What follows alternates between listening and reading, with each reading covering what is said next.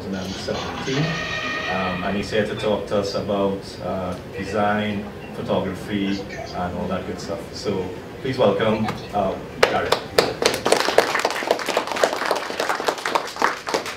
Thanks, everyone. Can I step away from the microphone? Yeah. I've got quite a loud voice, so I don't know if you can hear me. I quite like walking around as well. Thanks for having me. This is a tough crowd with photos, so let's just get this sorted. I haven't credited all the photographers. In fact, I kind of did a lot of this in the last 24 hours, so the pictures are from all over. Whoops. Let's go back. The pictures are from all over, and if I remember who the photographers are, I'll say it. Otherwise, I'll be able to pull together a list afterwards. But I apologize profusely to the photography audience. If you have tomatoes to throw, let's get it over with. You know? You may even see some of your own photographs in there, and if that's the case, I really, really apologize. Okay, so I was on a bus one evening, and I was coming from a party, and it was a bus in London, and it was a particularly important party for me because it was my going away party. I'd been living in London for 10 years, and I decided that I'd had enough for a bunch of different reasons, and I wanted to move back to Trinidad and Tobago. I was on the bus, and then my phone rang. And this was sort of 2000, so actually my phone did kind of look like that as well. And on it was this guy called Alex Smales. I knew Alex because he was a family friend. His mum and my mum went to school together. I also knew that he briefly dated my sister. Yeah? Yeah, the mic, it's Tobago, can't hear. Oh, I'm sorry, Tobago. You could walk around with it if you like. Yeah, I can. Okay. I'm sorry. Yeah. So I knew that he had briefly dated my sister. I knew he was a cool guy and had a connection to Trinidad. But other than that, and he was a photographer, other than that, I didn't really know too much about Alex. And he said, "Hey Gareth," and I said, "Hey Alex, how's it going?" And he's like, "What you up to?" And I'm like, "Well, funnily enough, I'm moving to Trinidad tomorrow." And he said, "Well, that's really interesting because I'm moving to Trinidad as well. Why don't we meet up when we get there?" And I thought, well, that would be great, let's do that. And kind of hung up and thought, well, that's kind of a good sign because it means that other people are moving to Trinidad. I've heard some good things about what was going on, and also, I saw it as a bit of serendipity, but didn't think too much about that otherwise. Alex was moving as well because he was about to start working on his book, which I eventually ended up designing for him, Trinidad and Tobago. He'd got a bit of an advance, I think, from Macmillan, and he was heading over to begin working on that.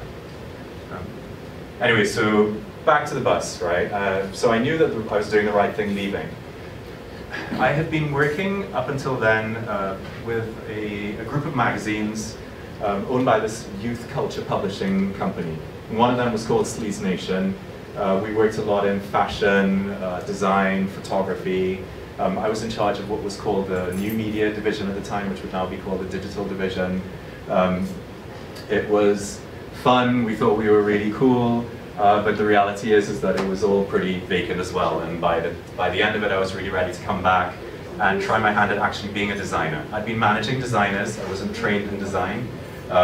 I'd seen them work really, really long hours, really hard, not get paid anything, and so I thought, well, that's a great thing, I'm going to do that. Because it looks like it must be really fun, right, if they're going through all of that. So I'd come back to Trinidad, and I got back, and it seemed like there was a lot of opportunities for designers in Trinidad at the time. So this is an ad from when I first got back. I'm actually kidding, this is from last week. No, actually, it's from the future. So basically, these ads are always going to be there, and you can't really change that. But there was opportunity. There's always been opportunity in Trinidad. It's a thriving place. But among graphic design, I thought, hey, I've got a chance. Let me give it a go. So I started this company called Above Studios.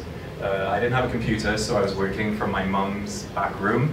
So when she was sleeping, I'd boot it up. I'd get like a pirated copy of some Adobe software, and I'd teach myself how to design. I called it Studios because it felt like a good creative thing to do. Above was, above the board, above your expectations.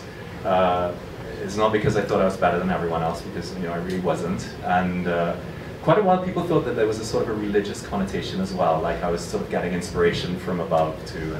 And I don't think that there's a god of design, and that wasn't part of it either.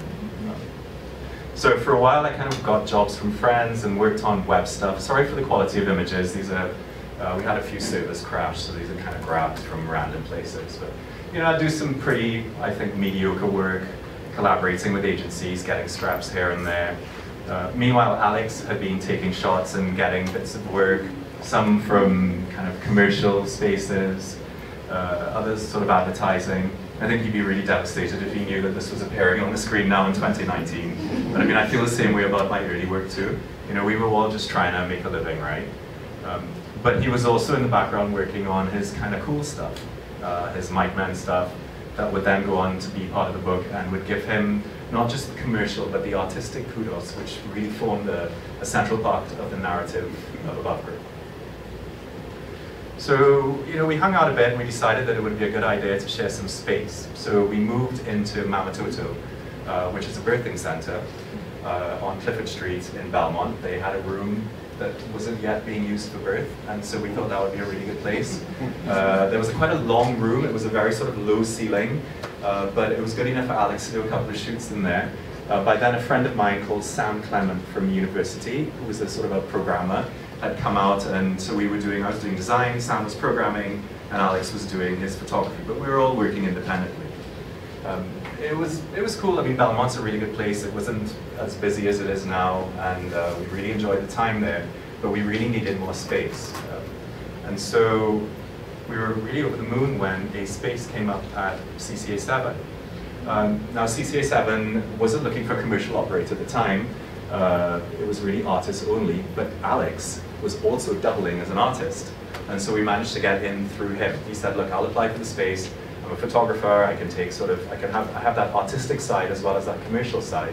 And so we were able to get into this new studio that was being built up there, which was really amazing because, first of all, we got to share space with some really awesome people, some really interesting people from all over the world, as artists with really kind of unique ways of seeing things, which had a really profound effect on all of us. We were able to carve out a space. We set up a studio. We painted everything white. We painted the floor with marine paint because it's the most sort of resilient white paint that we could find. We made some cheap furniture, and we were kind of set up there. The other thing that we had was a curve. So it was only a small studio, but there was a curve in there. And that meant that Alex could use it as a photo studio, but it also meant that we could then rent it out to other photographers. And with other photographers came, lots of people. Because photography, let's face it, photography is really cool. And it's not just the production aspect of it, and the models, and the makeup, and all of the sort of account executive types and creative directors. But there's a kind of there's a sort of a kudos that comes with it. I'm sure you know what I'm talking about. And it created a really nice atmosphere because while we were sitting in there doing our design work, there was also this constant traffic of people coming in, sharing their stories, and really allowing us to kind of build up our tribe a little bit in Trinidad. We also had lots of really good coffee, and people would, the coffee cup was always empty because people were just coming in just to drink coffee and sit back and talk. This is sort of pre-co-working spaces. So much coffee, in fact, that we ended up hiring someone whose sole job it was to make coffee. I mean, that wasn't like their job description, but that's literally all they did, because there were people constantly coming in. We should have thought of a better way of doing this. Anyway, we were still operating independently. I took Above Studios, turned it into Above. Sam and I now working together. We were doing design and technology, and then there was photography. There was studio rental that we sort of shared, but other than that, we were keeping it separate. Alex finishes his book, and he's looking for new opportunities. So we start finding ways to collaborate. Now, if you're looking for a nice intersection between photography and design, editorial is a pretty sweet place to start, because there's editorial, there's the typography, there's the grids, there's the layout, but then there's also the photography to go in there. So we started with a couple of boutique publications. We became creative directors for Macro Destinations. Nisha was a really early supporter. And that again was a really good space to be able to collaborate between photography and design. We couldn't use only Alex's photographs in there. We did try, but they insisted on other people. But it did mean, though, that there was always a photographic element in there, and that we had a photographer as part of the creative direction team, which was kind of unique at the time, having someone in at that level making strategic decisions. One thing that we found though is that we really enjoyed working together, but the projects that we really enjoyed working on were the ones which we had full creative control over. So the ones that came from ad agencies didn't really appeal because they came with handcuffs attached. Agencies really have their sort of idea on what they're doing, and they don't necessarily trust their suppliers. But where we could deal directly with clients or initiate the projects ourselves, we would certainly have the most fun. And also it was the most profitable because we could use Alex's photography, our design, we built out the website, everybody was happy. So there was a kind of a commercial sweet spot. And that kept on going for a while until we decided that we should take the plunge. So we merged our practices and we became AboveGroup. There are a couple of good business reasons for this. So one is that design is a kind of a long cycle business from a cash flow point of view. So you get a chunky deposit, and then you have to roll out the project, and if it's editorial, it takes quite a while, and then at the end of it, you get this big check. But in the meanwhile, you've got this sort of lull in your cash flow. Whereas photography tends to be quick commissions, you get it done, you do your shoot, you get paid, you move on, and while the overall sums aren't as much, it was happening more frequently, which means that our cash flow was able to be supported in between these long cycle design projects. So there's a kind of a natural overlap there. We were also selling a little bit of stock on the side as well, and again, that sort of, it wasn't a lot of money, but when you're kind of starting up your own business, like anything is good, from a cash flow point of view. The other thing is that, having that more reliable cash flow meant that we could actually get salaries. And until then, we'd kind of been glorified freelancers. We said that we had a company, but really, if a job came in, we'd kind of take the money and, we'd split it up between us and we'd kind of go home with it. Now we were paying ourselves salaries, and for those of you who've made that jump from being a freelancer to being salaried, you know that it's really terrifying, but it's such a wonderful feeling at the end of it, because it means that you have to carve out a certain amount of stability in your work practice, and that it's hard, but it's also really reassuring as well once you've got it up and running. We needed the stability too, because by then, we were having babies. Like Alex was not. So I was having a baby with my partner at the time, and then Sam was having a baby, and so we needed that stability because we were sort of, we were like growing up a little bit, right? So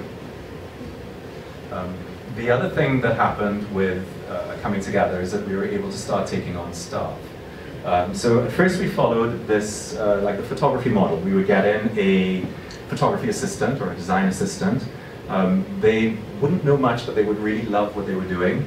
And we would train them up, give them opportunities to work with brands on sort of really interesting shoots or projects that they wouldn't normally have access to.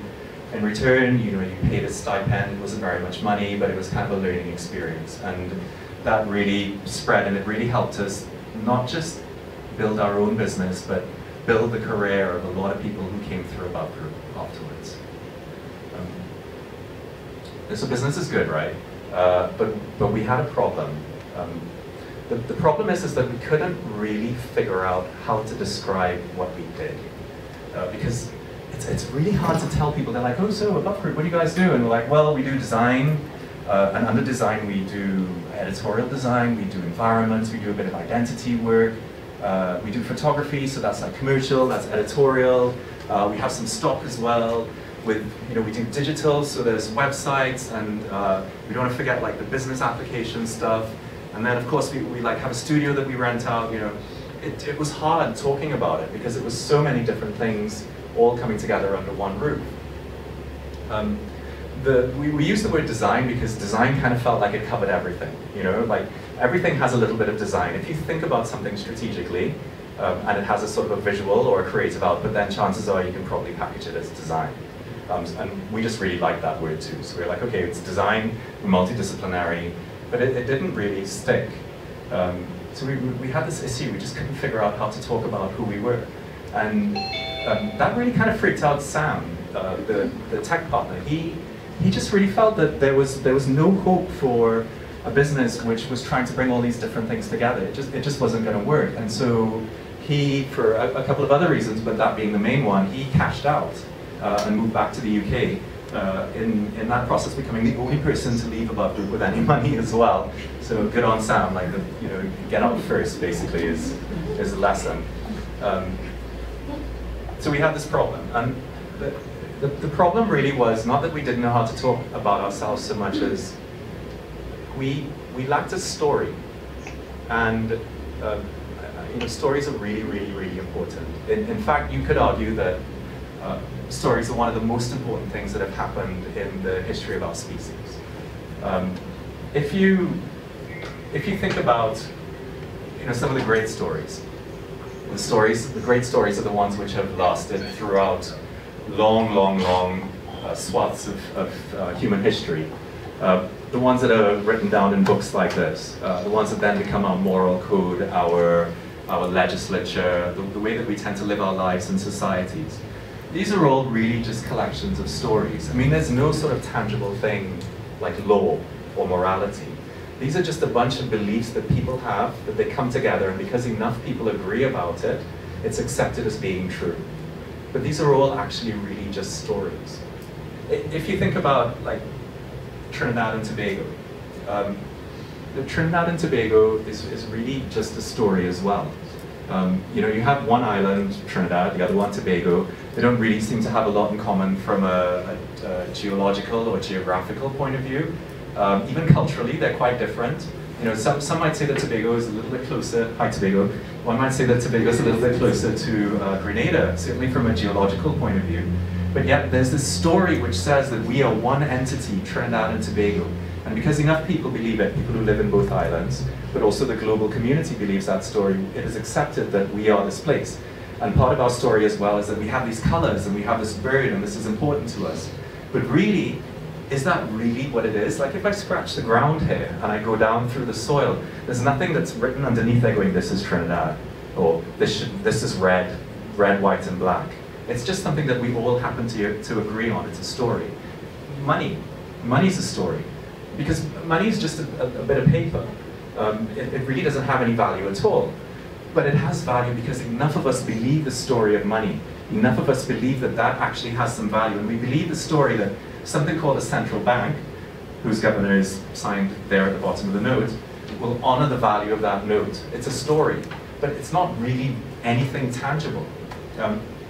Even, you know the story of Isaac Newton, and the apple falling on his head when he discovers gravity, or he writes his pens his theory of gravity. But you know, what if gravity itself is a kind of a story? Because is there really anything called gravity? It's a theory that enough of us subscribe to, but is it really real? What if there was a completely different narrative that all of us believed in? I know it sounds a little bit out there, but I'd like to think that everything is kind of composed of stories, and the more people that believe it, the more true that it becomes. So one day, we found our story. We were approached by this guy from this company called Terraformer. His name was Al Campadou. And he wanted us to do a little bit of web design work. We met him in this sort of office in Belmont. He was really sharply dressed. And Val is this property developer who had this idea for this mega project in St. Kitts, and it was going to inspire creativity, life, and leisure. It was this sort of funky multiplex thing which did lots of cool things. It had a recording studio. There were artists that were going to be there. It didn't exist, of course. It was on paper, but they had sort of nice drawings that were going to sort of supplement that. Stylistically, probably not something that we would agree with, but we thought, well, why not? We'll take it on as a website. We'll use the assets that we were given, and you know, we'll kind of make a go of it. We weren't quite sure what they were trying to achieve. There were lots of different things that they were trying to pull together that didn't really make sense. Like, it's an investment opportunity, but yet there's a recording studio. You want to have artists. Artists don't really have that kind of money to be buying high-end property in St. Kitts. It didn't, whatever, like, we needed the work. So we started doing the website. I'm really glad this is a low res because it was a really awful website. And look at those colors, you know. So you get, like, our hearts really weren't in it. And you know, what happened is after a couple of months, Val completely pulled the plug. And his UK partners, who were this sort of high-end property development marketing company, said, you're going to have to do something about this. This just isn't going to work. We're not going to be able to sell this to the high net worth individuals that you want to sell it to. So it was pulled, and it all went quiet for 5 or 6 months until we got a phone call saying, you can come back now. And there to present to us in Belmont was a company called Heavenly. Heavenly were a UK branding agency. And they had been hired by Val and his guys in London to redo the branding for Petition Heights.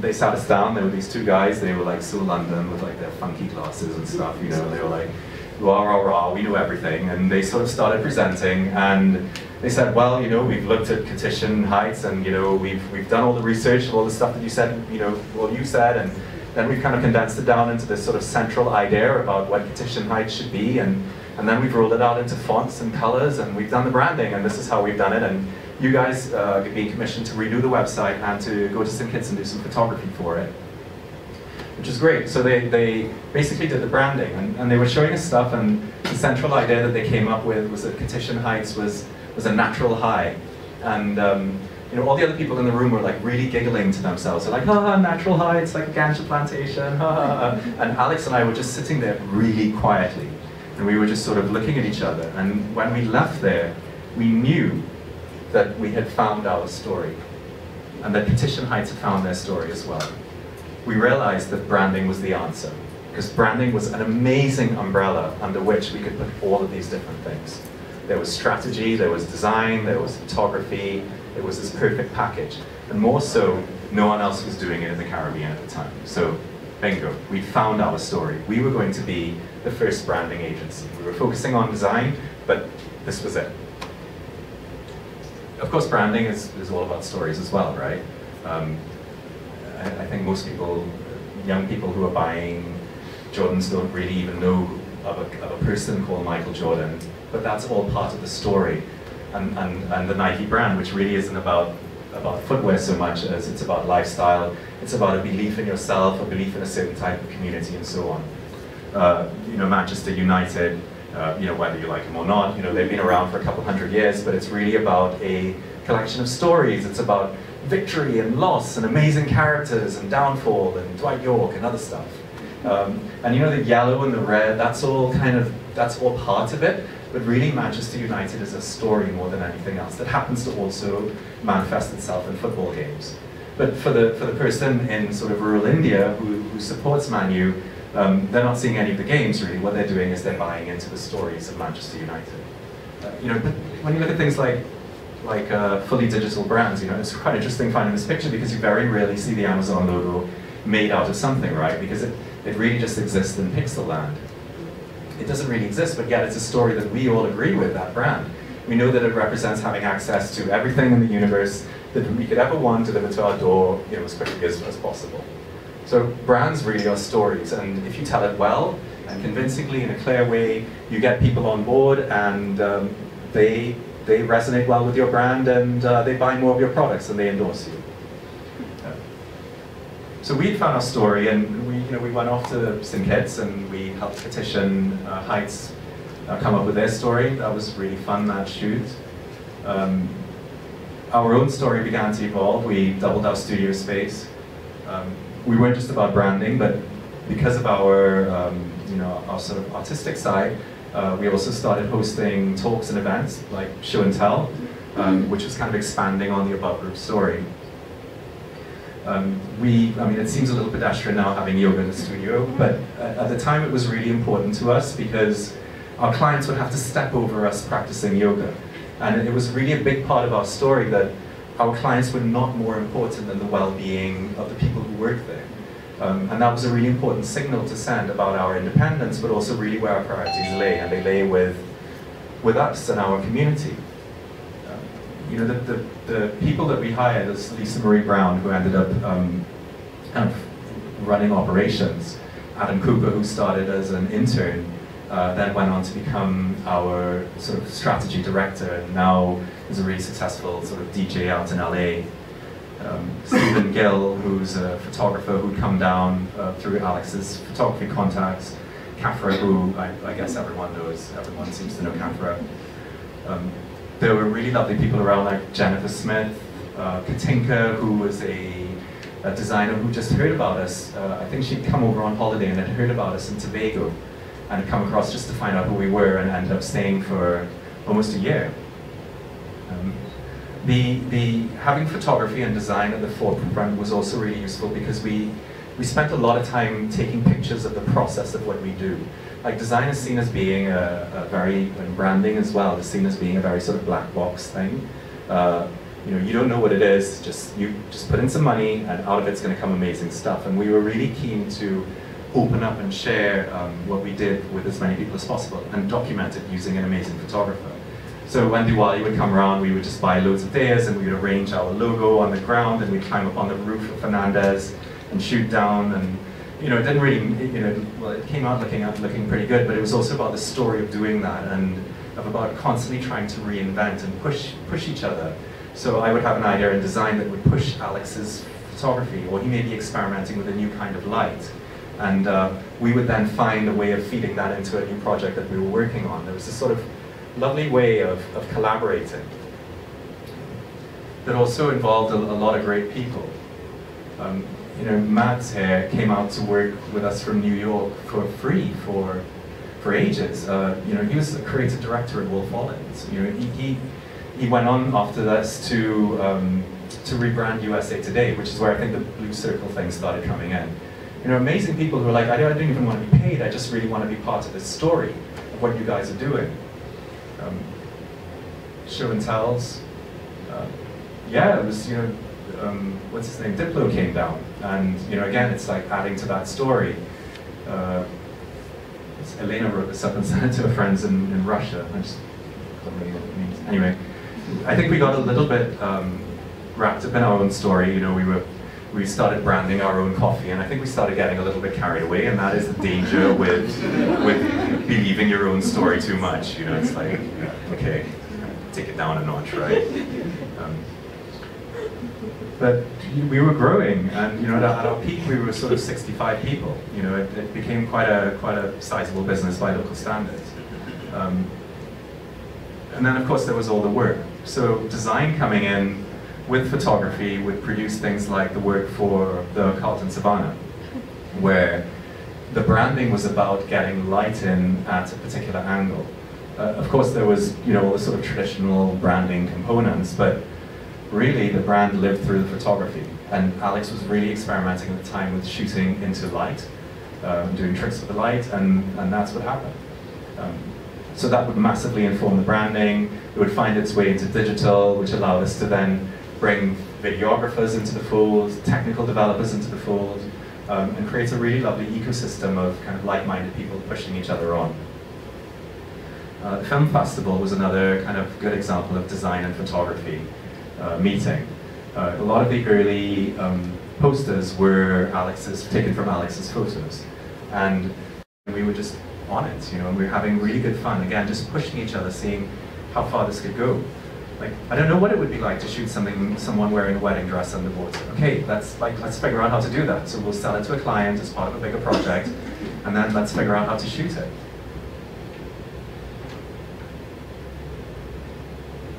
Things got better as well, I think, from a design point of view when Marlon Darbo joined, because until then I had really been heading up the design, and I'd been doing that while also kind of building the business and kind of doing a lot of the leadership. And Marlon really brought a kind of a serious design credibility, and I really think after Marlon came on as a part of the design work just went, and it also freed me up to like do stuff like this, you know, go and announce brands and kind of be awkward in front of lecterns and things, you know. I think other work, like Beacon was an interesting one because, again, branding is about a story. So the story with the Beacon branding, the lighthouse, is that the chairman really likes lighthouses. That wasn't a really very good story, right? It was quite a hard story to kind of go out and tell people. So we're like, okay, well, there are lots of different lighthouses. So we found the lighthouse on Shakashikari. We redrew it as that. That's a great story. It's one of the oldest lighthouses in the Western Hemisphere. It connects Trinidad and Tobago with the rest of the Windward Islands. That's what Beacon does. It sort of moves from its headquarters here up through the islands. Suddenly there was a story that we could then take and run that narrative with and create all of the imagery and typography around that. This is work that Alex and Marlon did for Mount Irvine Bay Resort. Again, it's sort of a really nice sweet spot between the narrative potential of photography and that of design.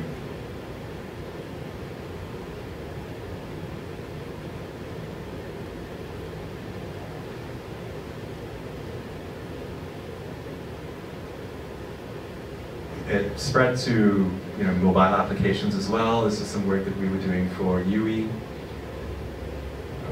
Again, the brand is about connect. There's a certain style of photography. At the time, everyone thought filters were great. I'm sorry. Rebranding of optometrists today. So even little things like having a good photographer on for simple product shots, or having great images to use in our proposals, created a really good positioning difference from us and our competitors. Everything kind of looks smart because, as any designer will tell you, that you can only go so far with grids and type. If you've got amazing imagery to work with, it takes everything to another level. And I mean, you know this, right? Because of what you do. And having these sort of resources as well allowed us to take on work which wasn't particularly well paid. Ticketo, I think all of the branding and some of the app design, all of that was done for $5,000, including the launch and everything. But there were some good interns from the university, and we just wanted to have fun and also show people how to work in this kind of environment. So we paired up with one of the departments there, which allowed us to have their people on secondment. And anyway, having people on staff allowed us to do these things in a kind of a creative way and take on projects that we wouldn't do traditionally. Like the rebranding of Lisa. At the time, Alex was really into running around with an iPad. This was during the... thanks.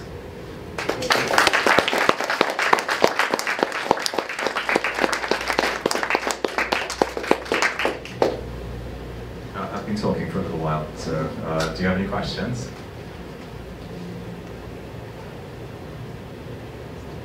So there are a lot of non-photographers here tonight, actually. Like a lot of people in the arts, a lot of people who own businesses here, Gareth. And I think they came hoping to maybe hear something about how imagery might impact their lives. So the story of AboveGroup, I guess, would be one where you embrace imagery, you embrace the photography, you see the importance of different facets coming together to create a success story. So I don't know if you could speak a little bit about how you translate that into like an everyday business.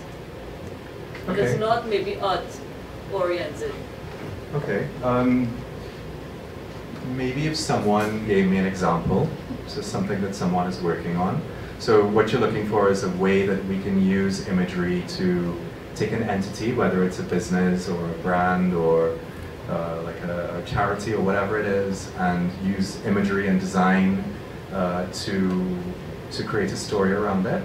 Yeah. Yeah, sure. Well, give me an example. Pilates. You have a Pilates studio owner here tonight. Okay. This is a little impromptu. Well, what's the name of the studio? My name, Madeleine Miller Pilates. Okay. And how do you go about promoting yourself? Oh gosh, social media. Social media. Mm. Okay. So, I mean, I guess I could give an idea as to how I would approach a project like this. Would that help? I'm not just going down a... So I suppose that the thing to do would be to get to know you, to get to know your customers, interview your customers, get a better sense of what they like, where the challenges are, where the opportunities are. I think then a competitive analysis, so looking at the people that you're directly competing with, but also looking at the other people within that space who are competitors for time as well. So they may not be Pilates studios, but maybe there's only a finite number of people. So some people might be doing yoga, some people might be doing other sorts of wellness activities. What are they attracted to in the competitors, and what can we learn from that? I'd also look at sort of global trends. So what's been happening in Pilates? Who are the sort of what's the Apple of Pilates, if you will? What's sort of the mega brand? What's going on from a trend point of view? Pilates has been around for a while, but is it evolving, and what's So basically you're saying, what's the story, what's the story, what's the story, what's the story? Well, essentially that. Yeah, Right? what's the story of the brand, what's the story of the people, what's the story of the environment? And when you can answer all those questions, you have no answer. Absolutely. So it's really about unpicking what the story is, you know, and you'd be amazed at how many companies like I've been to where they really have no idea what their story is. I mean, I'm talking about really big companies, you know, Guardian Group. They didn't really know what their story was. It took them a while to figure that out, you know, because the truth is that we're all we're out there trying to do the best at what we do, and we're good writers, we're photographers, we're business people, we're newspaper editors. We do these things and we do them as best as we can, but we don't really have the time or the resources to figure out how to fit those into a broader narrative. And that's when having someone else from the outside comes in. And it's a nice process. It's a way of bringing people together. I mean, like if you've been, I hope everyone has been through at least one existential crisis, right? At least one, right? Yeah. This week, right? Yeah, it's not fun, right? It's not fun kind of not knowing who you are, why you're there, what your purpose is. But when you figure that out, it's amazing, it's transformative, you know? You shoot off like a rocket, you're like, what was I thinking, you know? Like, I'm not meant to sell insurance, you know? I'm meant to run a Pilates studio. And you have these big pivots because you suddenly have clarity. You know, what people say alcoholics have moments of clarity, when suddenly you realize you've been doing everything all wrong and something, a shaft of light comes through, and you're like, yes. And so similarly, you know, branding is like that with companies, where you've been kind of carrying on with a certain amount of momentum doing what you're doing, and suddenly the story becomes clear. Can I ask a question, Gareth? Just as an example. Okay. So a lot of that was done through photo editing. So Alex was the photographer for the first year, but then the film festival chose photographers in later years. Abigail, were you one of the photographers? Yeah, twice. Okay. Marlon James was one. Marlon James. Keepway was one. Keepway, right. So every year the shows, I mean, I can say Yeah, that sure. Sorry, hi. Only because I worked with the film festival for 4 years. So every year we would make a list of photographers who we saw in the scope. So what the main thing would be that you needed to be in the public eye as in someone new. Like we needed to know that you're a photographer. So if, for example, you don't have a portfolio online, if you don't have a presence on Instagram, then we wouldn't know that you're a photographer to even be like, let me approach you to see your body of work. So what we would do is we'd have a meeting, and we'd throw out ideas based on photographers whose work we would have been familiar with throughout the year. And then we'd look at their work online, wherever it was, so online portfolio. And then what we do is we send an email out to the photographers saying this is our theme for this year. So every year the film festival has a different theme. And so we would say, this is the theme this year. Do you have any images that you think reflects this theme? And it doesn't have to be literal, because the main thing that, as you said, it's all about to be used for that year, and it would be used for everything related to the festival. So the image became the brand a little bit more than the logo. So like when you saw Alex's blue girl with the camera, that became like the thing that you knew represented film festival for that year. I don't know if that answered the question. Yeah, so it was, the image would be used on the festival guide. About 200 to 1,000 of those were printed and distributed across Trinidad and Tobago, so it was always the cover. It was on postcards, about 10,000 of those were printed and distributed all over. It would be on the Movie Town board for the film, so the billboard where the film poster goes, where you go to Movie Town and you see what film is showing. So we would have one of those in there. We had a relationship with drinks, so it would go in the drinks, big drink lounge bistro on the corner of Warren and Rock. Of overexposure, I think. Too many people got into it, and it just became hyper-competitive. So I think the fate of branding is certainly there's a bit of oversupply. The other challenge that branding faces is the commodification of design. It means that you're not getting particularly good work, but it's harder and harder to sell someone a $100,000 project when you can go and get a series of $5 logos online. And like everything, there's a question of education. So Of course, everybody could go and get a free image online or pay, get something from iStock. But there's also a reason why people should work with a photographer to get a sort of a custom piece of work. Similarly with branding, it's a question of education. The real challenge though is around digital. So brands increasingly don't really live in the physical world, they tend to be digital brands. And that's had an impact on aesthetic, but not necessarily on the methodology. Because although, so I'll get a little bit boring here, a little technical, but while digital projects tend to be very agile and quite lean in the way that they work, so you'll take a single idea, you'll test it, you'll run it out over 2 weeks, and if it works, you launch it into the public, and then you'll keep on doing that over and over, kind of an agile workflow, which has worked really well for large software companies and digital platforms. Branding is still a change a digital platform, and it means that branding is a bit of a laggard. So while, say, Facebook will add hundreds of features every week, and it'll keep rolling it out in rolling updates, the Facebook brand itself, the identity and the way that it manifests itself is still relatively static. Now, I don't think that's going to stay that way for long. I think everything is getting into shorter and shorter cycles. And I think the challenge is going to be coming from artificial intelligence. What happens when the story is stuck? Or you have multiple inputs to a story? How do you just get past that to find that narrative that speaks the truth? Yeah. Yeah. So do you think you can have multiple truths? No. So I think that's one of the ways of unsticking. It's getting to the real truth. And the truth is not necessarily comfortable. It's not necessarily the side that you want to show to someone. But the truth is the truth, and it's what you have to live. It's what you have to get out of bed every day and go and live. So I would find the truth, and I would honor it. I think that's a great start, and that means having difficult conversations, with people perhaps who have their own view on things. I think that would probably be the beginning. What is it really you're trying to do? Why are you doing it? What does it really mean? And have that conversation, and you'll find that people either jump on board or they go to something else. But either way, you get unstuck. Does that help? Yeah. Cool.